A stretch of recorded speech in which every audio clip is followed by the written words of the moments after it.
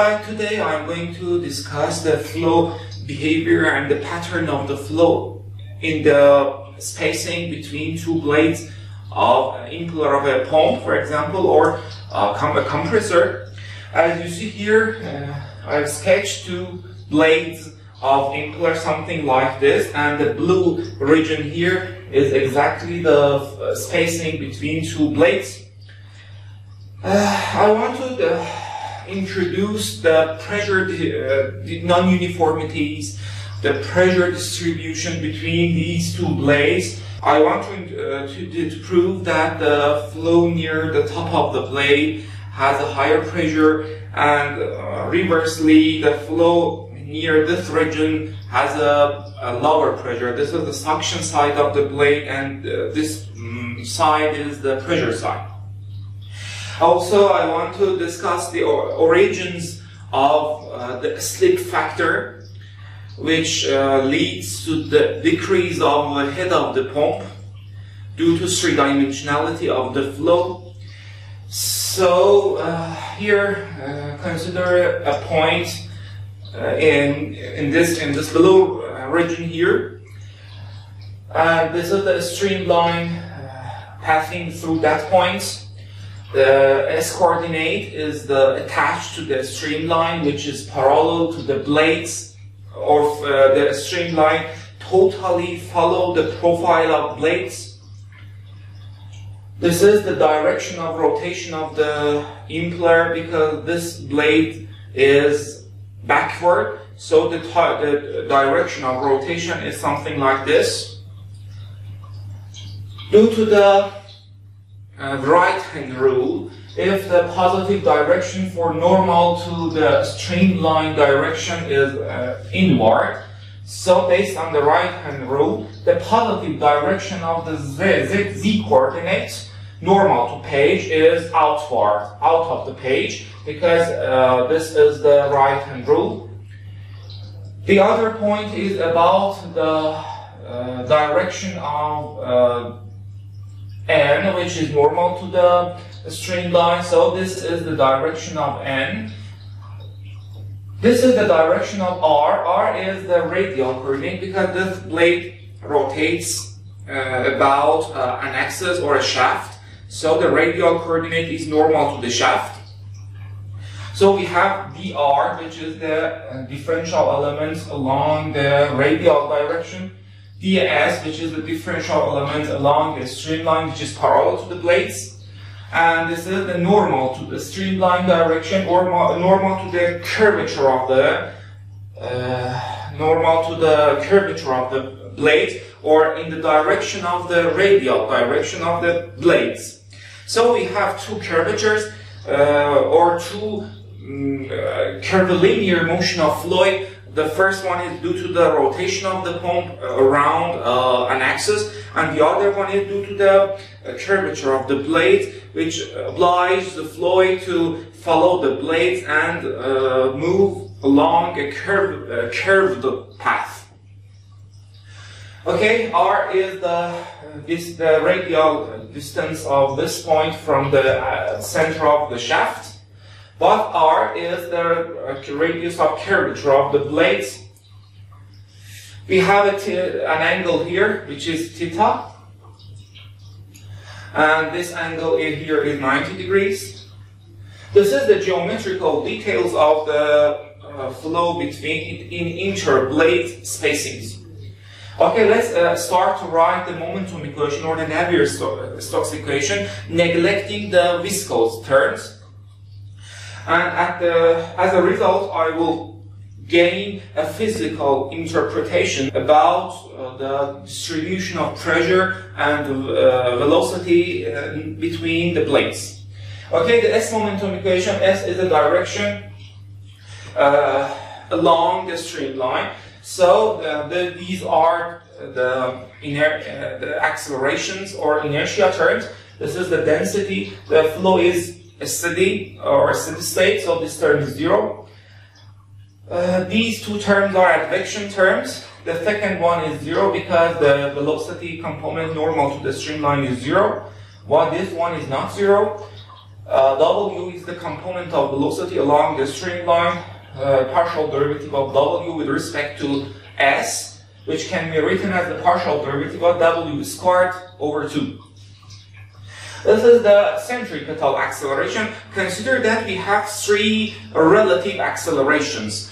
The linear acceleration is 0 because this point rotates at a fixed point in space. But the centripetal acceleration and the Coriolis acceleration are non-zero. We have 2 centripetal accelerations because we have 2 curvatures. Whenever you oblige anything to move along a curved path, the centripetal acceleration will appear. So we have 2 centripetal accelerations. The first one is due to the rotation of the point around an axis, and the other one is due to the curvature of the blades. In radial blades, when the blades are straight and they don't have curvature, one of these centripetal acceleration will vanish.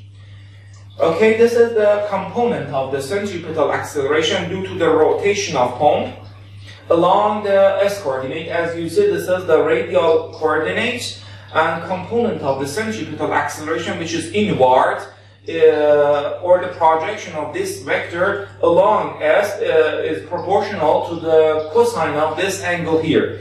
So r omega squared is the centripetal acceleration, omega is the angular velocity of the point.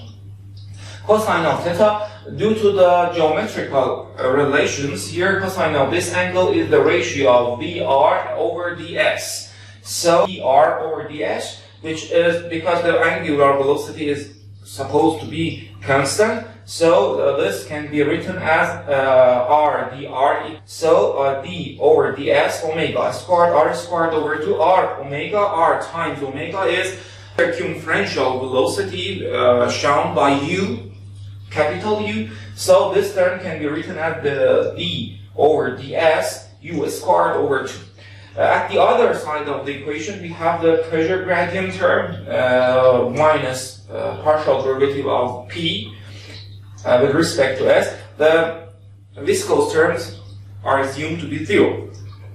Okay, combine these terms. We have 3 terms in the equation. All of them contain partial derivative with respect to S. So you can combine these equations and gather them in one side of the equation. And then integrate with respect to S. So you will obtain that the sum of these terms is a constant, which is the kind of the Bernoulli's equation, or the extended version of the Bernoulli's equation in relative motion. In another video, I have presented 8 different forms of the Bernoulli's equation. You can review that video. This is one of versions of the Bernoulli's equation containing the centripetal acceleration. Okay, then take the derivative of this equation with respect to n. N is the normal direction, normal to the streamline direction. Derivative of this term is, when goes to the other side of the equation, is minus w, partial derivative of w with respect to n, and nothing more. I need this relation in the n momentum conservation law. The other equation is the conservation of linear momentum in n direction. N is the normal direction to the blades, or the coordinate along the radius of curvature of blades. Again, these are inertia terms. This is the density of the fluid. The time derivative or the local derivative is again 0 because derivatives of 0, these are components of the velocity normal to the streamline, which are 0. Derivatives of 0 are 0. There are 3 accelerations here, or relative acceleration. This is the centripetal acceleration. Due to the curvature of the blades, W is the component of the velocity along the streamline. R is the radius of curvature of the blades. If the blades are straight or radial, the radius of curvature will go to infinity, and this term will be 0. This is the other centripetal acceleration, or the other component of the centripetal acceleration, this time along the n direction. So r omega squared is the radial acceleration in this direction. I have to find the component of this radial centripetal acceleration along the n direction. So I need to compute the cosine of this angle, which is the sine of this one. So cosine of 90 minus theta plus the third relative acceleration is the Coriolis acceleration, twice the cross product of omega and velocity. When you have simultaneously, you have the linear and the angular motions, such as what happens in this form, because the flowing between blades has a linear motion, and simultaneously we have a rotating motion. So the acceleration, the Coriolis acceleration, is expected to appear. Okay, and the other side of the equation contains only the pressure term minus the pressure derivative with respect to n plus 0. 0 is the viscous term, which is neglected. In our sine of 19 minus theta is the cosine of this angle, is the ratio of dr and dn.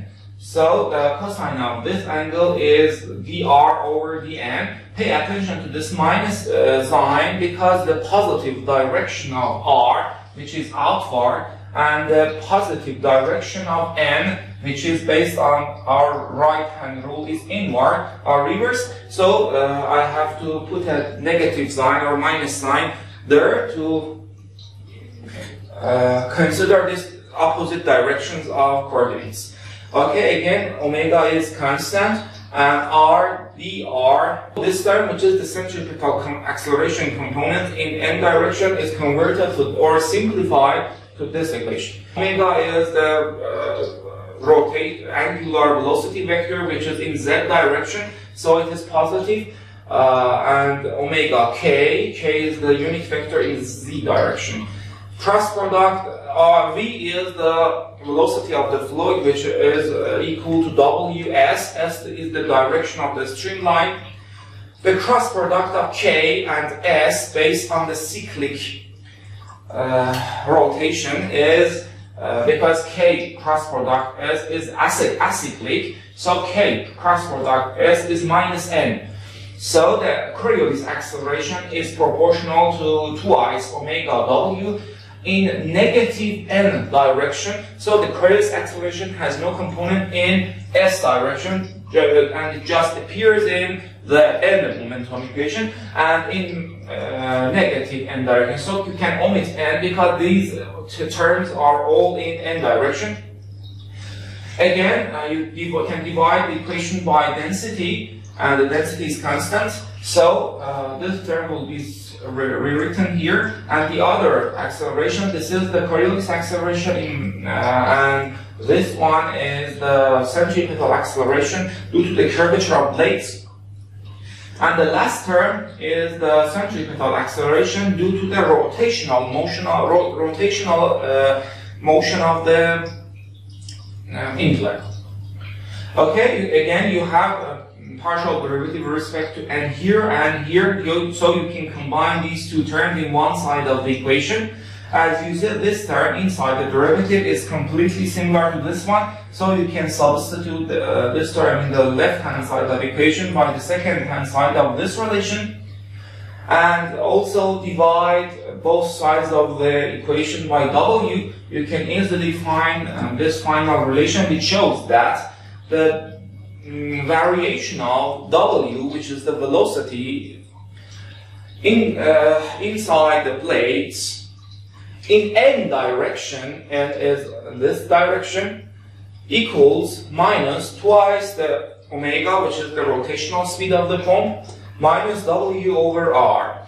So if I want to discuss the non-uniform velocity distribution outside the impeller, I have to compute the derivative of w with respect to n. Velocity at all points at the outlet of this impeller is constant, so the flow is one-dimensional. This is an ideal case, and I want to correct this ideal case and take into consideration the non-uniformities of velocity outside the blades. So this relation shows that the velocity at the exit of near the trailing edge of the blade is non-uniform. If W goes to 0, or the W represents the flow rate of the pump, then you will see that the non-uniformity increases because the negative term in this relation is reduced and the positive term becomes more dominant.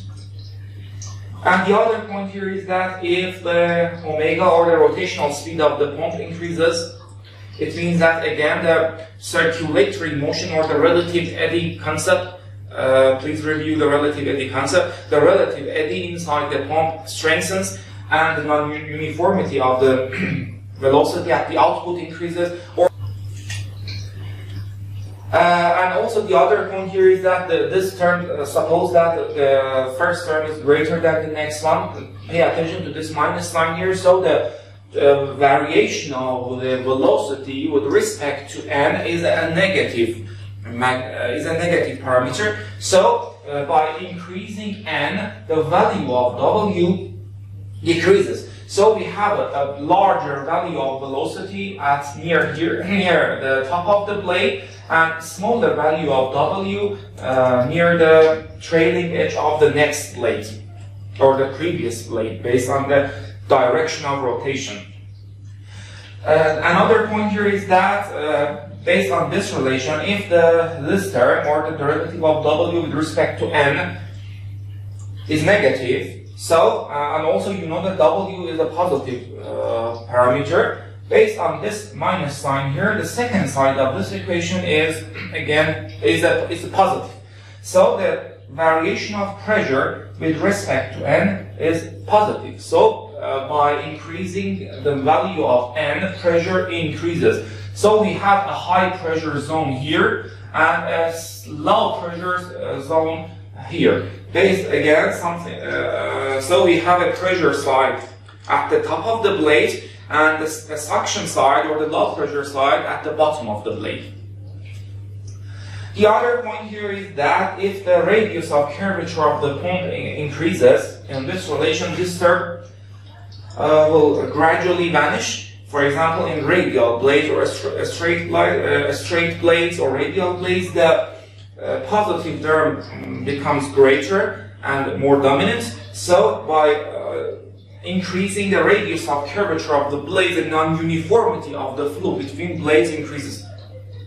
Also pay attention that based on the reduction of W with respect to n, if this reduction is more dominant near the pressure side, it may lead to the creation of a region near the pressure side with negative velocity. This is a backflow, or the reverse flow, which is completely different from the separation of flow, or the separation of the boundary layer, because in our analysis we have neglected the viscose term. So this analysis has nothing to do with the viscose or the terms or the boundary layer analysis. So this creation of this negative velocity region near the pressure side is due to the has non-viscose origins, and just is related to the distribution of relative accelerations and the reduction of velocity by increasing n, which may lead to the creation of a rotating zone near the pressure side of the blade.